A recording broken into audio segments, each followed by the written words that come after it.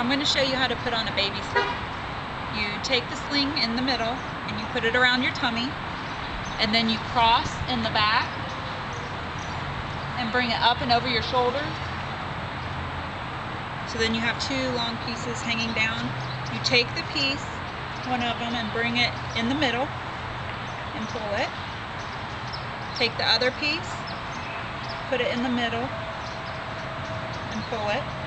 And then you take the underneath this middle part and you cross and go behind your back, and you cross, and you can either bring it around the front, or you can tie it in a knot, or you can tie it in a knot in the back.